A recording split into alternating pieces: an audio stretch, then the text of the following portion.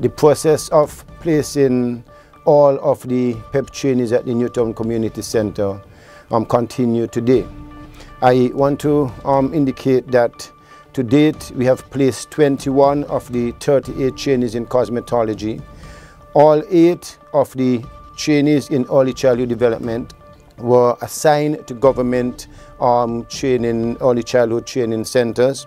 4 of the 8 individuals, trainees in computer graphics, were already assigned.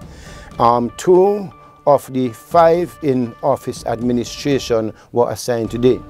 I want to take this opportunity to thank all of the businesses and government institutions that cooperated with us to ensure that the trainees had a place where they can go and put their learning from their stint at the Newtown Community Center into operation.